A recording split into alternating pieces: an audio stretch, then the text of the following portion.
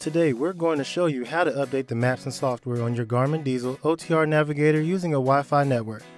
The process is the same for the dēzl OTR800 navigator and dēzl OTR1000 navigator, but today we will be using the dēzl OTR1000 navigator.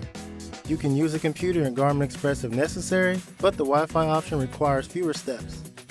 To successfully complete a Wi-Fi update, a wireless connection to home high-speed internet is required.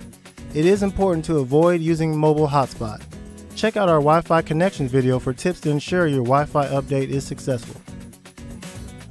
To begin, plug the device into a power source using the included micro USB cable and connect it to the micro USB port below the power button.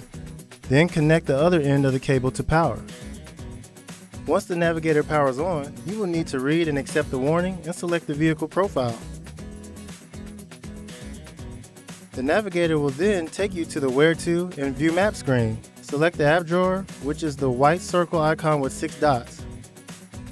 The app drawer has 2 tabs, dēzl and Tools. Select the Tools tab, which is a wrench icon with a clock in the bottom left corner. Next, select System Updates. If you are not already connected to a Wi-Fi network, you will need to select Access Wi-Fi Settings. Make sure Wi-Fi is turned on. Available networks will be displayed. Select your network and enter the password if prompted. Once connected to your Wi-Fi network, select the back arrow to access System Updates.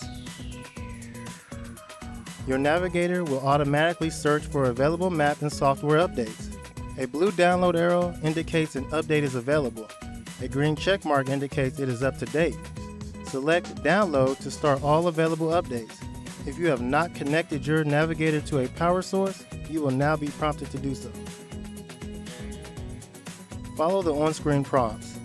These updates will take an extended period of time. You will not be able to use your navigator during the update. After the download is finished, select Restart and Install to finish the update.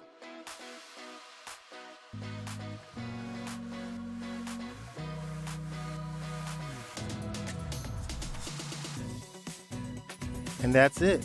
For more help, please visit support.garmin.com. Thanks for watching.